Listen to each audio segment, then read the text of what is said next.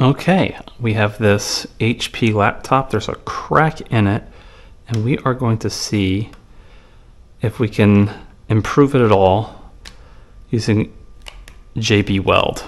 So the first step is going to be to clean off the area. I'm going to use some alcohol, rubbing alcohol to do it. I've got a cotton swab here.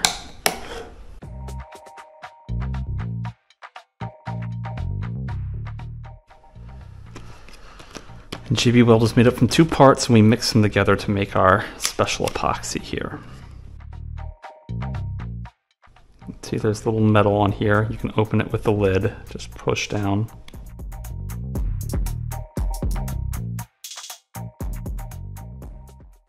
All right, now we're just going to mix this all together.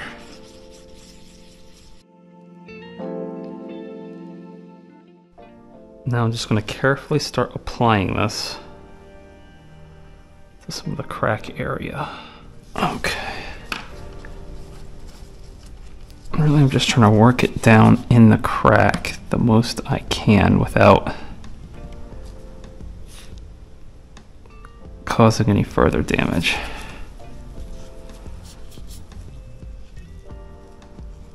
Better to use too little than too much. Careful not to get too close to the button. A little bit of cleanup.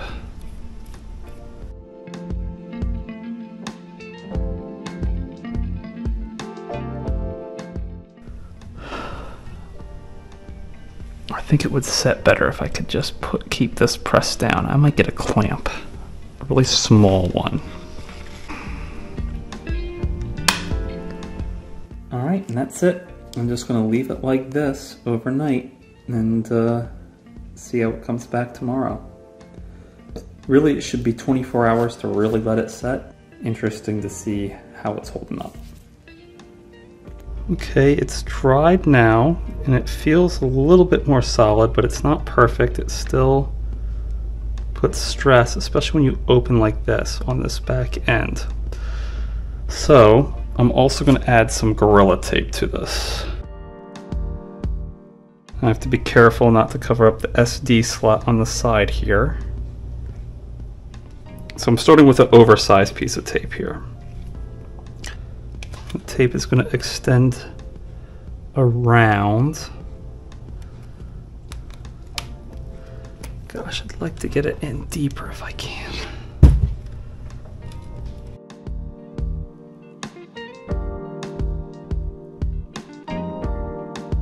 There we go.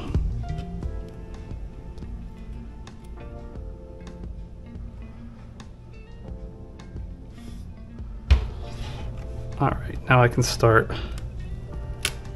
manipulating it.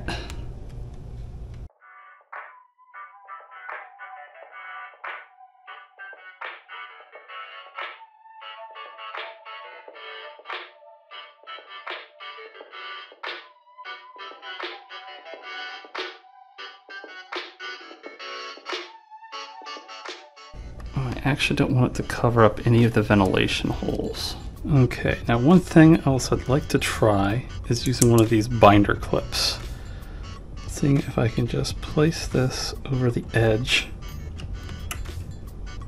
and then pull out the arms here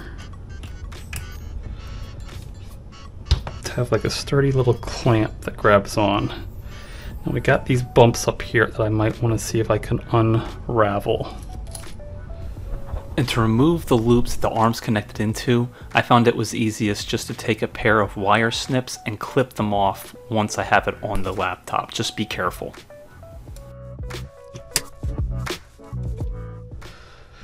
Now I just want to put another piece of tape over that area to make it a soft landing spot.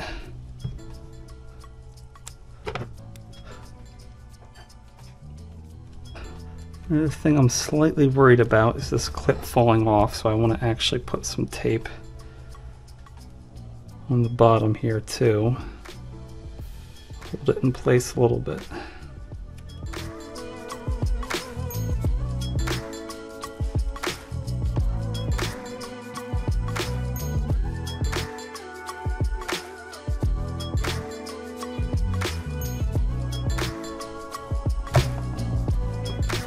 And it does shut, although not perfectly.